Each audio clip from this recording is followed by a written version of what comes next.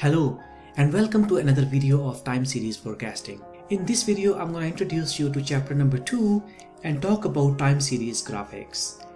And the first thing to do in a time series analysis is always to start with the plot of the data. And the plot of the data will enable you to observe different features of the data. And that will allow you to see any patterns, unusual observations, any changes over time, and relationships between different variables. Therefore, it is important that we always start our time series analysis by looking at the graph of the data.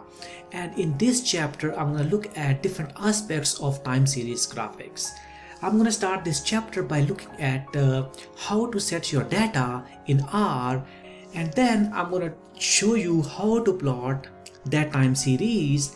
We'll look at the different types of time series patterns in this data. In particular, I'll talk about trend, seasonal and cyclical patterns in a time series, and obviously we can observe these time series patterns in our time plot. In the future, we'll use more sophisticated methods to observe these patterns. We'll look into seasonal plots, seasonal subseries plots and scatter plots in this regard. And then I'll talk about how to observe relationships between different variables by looking at the scatter plots. At the same time, we'll look at the relationship between a series to its own lagged values by looking at autocorrelation. We'll see that autocorrelation can show you different aspects or the patterns in a time series. In particular, I'll talk about ACF or autocorrelation function, and building on that, we'll discuss any series with time patterns or a series without any observable patterns, and this type of series is called white noise series. At the end of the chapter, I will introduce you to Loombox test that we can use to see if a series depicts autocorrelation or not. So this is pretty much the agenda of this chapter. So let's start with looking at time series objects. Okay, so the very first thing that you do in a time series forecasting task is to graph your data. And this way you will be able to observe various patterns in the series, and you can also observe any outliers or unusual observations in the data so that you can talk to an expert about it, and then you can also observe any changes over time, hence talk about the trend in the series. So here's an example. In this example, you have annual data about a series from 2012 to 2016, and these are the values. For example, it could be total sales of a firm, and in 2012 it was 123, and in 2013 it was 39, and in 2016 it was 110. Now we need to set up this data in R, and one way to set up this data is to use this combine function. Now this combine function will enable you to combine all these observations in the data set. So we're going to separate all these observations by a comma and then combine all these observations. And then we're going to use this function, TS function, time series function, and I'm going to pass this data set in this function.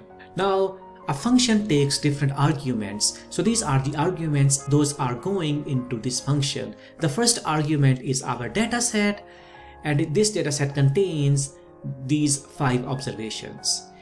And the next argument that will go into this function is we have to describe a start date or the end date of our data set. I'm gonna define start date as 2012, which is right from here, and then R will automatically know that this first observation is the observation for 2012 and assign all these subsequent observations their respective years. We can accomplish the same task by first assigning these observations a name called Z. So this is an assigning operator. All we are doing here is we are calling these observations Z. We are combining these, we are creating a column of all these observations, and then we are passing the same data as Z here, and then we have to tell R about the start date, which in this case is 2012, and then in this case the frequency will be 1 because we are dealing with the annual data. So this is how you can set up your data in R, and I'll show you an example in R next. Okay, so we are in R. For this class, whenever you start any analysis, this is the very first thing that you have to do. You have to call this library FPP2, and this will bring all the packages those are needed for our time series analysis. So these are some of the packages that this library is bringing. Okay, so we can set up our time series object in different ways, and this is the first way. So remember, these are the 5 observations, and we are combining these 5 observations, and then we are using time series function, and the very first argument that's going to go into this function is our observations or our data, and then we have to define a start date, which in this case is 2012, and we are saving this time series object as dataset Y. So let's save this and then have a look at it, and then we can select this and click run, and we can look at this. So now look at this. We know that this Y object is a time series. The start date is 2012 and the end date is 2016. So observe here, we never told R that our end date is 2016, but R automatically assigned various years to all these observations. And then the frequency is 1 because we are using annual data, and these are the observations. Another way of accomplishing the same task is to first combine all these observations and save it as Z. Now Z is saved. You can see Z here as well. It has 5 values, and then we can pass on this Z into our time series function. So the first argument that's going to go into this TS function is our data set, which is Z, and then we have to define a start date or end date, and we're going to save it as Y, and we can have a look at Y, and again it's giving us the same results. You can know more about this time series object by getting help by typing in this question mark and then TS, and you can read this time series object help file to know more about this function and different arguments that go into this function. So this is how you can start your analysis by using a time series function.